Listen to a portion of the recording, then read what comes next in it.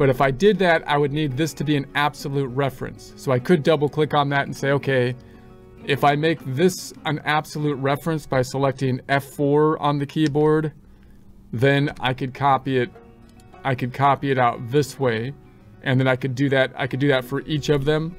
So for example, if I went through and I made all of these, F4, then I could copy it out to the right. That's one way that we could do it. We can also use a mixed reference. So I could say, if I look at what the absolute reference is doing here, we've got a $ before the B, a $ before the 2. And what that's doing in total is saying, no matter where I move this thing, whether I move it down or to the right, I want you to keep the same reference at that 200 for B2.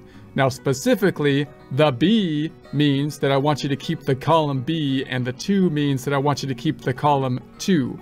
So if I'm going to say, I would like to be able to copy it down, and when I copy it down, I would like the 2 to be able to move down.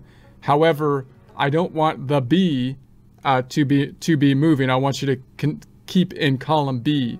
So what I'm going to do is just say, I'm going to remove the $ before the 2. This is a mixed reference. So it's not going to move the column to the right, but it will move the rows as I go down. So that's another way we can do it. If I just copy it down a few times to double check it, it works that way, and it works this way as well, right? So I could copy it all the way kind of across, and that will work. So that's another method that we could use.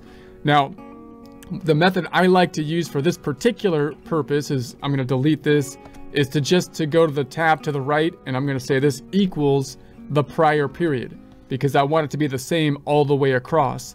And now if I copy that across, everything will be equal to the prior period. The reason I think that's useful for a budget is because if I had some system where I'm going to say I want March to change, then April will be dependent on March's change, and everything will cascade changing going out into the future. So I think that's the best method to use, or that's the one we're going to use here at least. And so once I do that, January's pulling from the source data, everything else is pulling from the prior period. I could copy that both down, putting my cursor on the fill handle, copying it all the way down, and once I've copied all the way down, I could copy it all the way across, right? Or I could do it all the way across first and then copy all the way down. I can't see how far up the total is for December. Almost there, so now I'm just going to copy the whole thing over. Boom. So there we have it. So we've nicely made this kind of just generic budget. And if you had no other information and you wanted to give someone like a generic budget based on the prior year, this is what you could do, right? You could just basically do that. And you have some settings possibly in QuickBooks that could kind of possibly do that kind of automatically for you. So you could do that. Although again, if you just use last year's data, you're just running a prior year versus the current year comparative report, which you can do anyways using comparative reports. So now the question is generally, well, what am I going to do from this point to change it based on our projections going forward? So I'm going to make the first column a little bit smaller. I'm going to save this, and let's make this green to show that it's our source data. So I'm going to make it a different color just to show that that's my source data, and I'll put some brackets around it maybe. Okay, so now let's go through here basically line by line and think about what changes might happen from each line, and we'll make some tweaks to it. And actually, before we do that, let's total it up down below. So yeah, we've got the total down here, but notice I copied it all the way down to the total. I don't want the total calculated this way. I want the total to be summed up this way. So I'm going to sum up the total like that, and then copy it to the right so it sums it up. We might want to put an underline under this so it will emphasize that.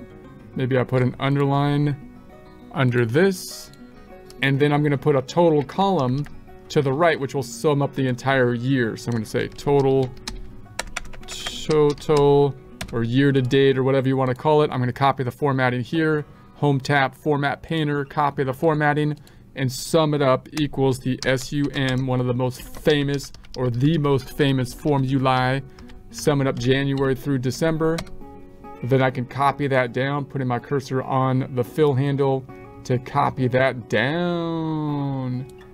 And then I'll put an underline under this one again and copy this to the right. So there's our year-to-date amount, or a total for the entire year amount. Sometimes they put that total, by the way, up front at the beginning. So sometimes you might want to put the total at the beginning, but whatever, there it is.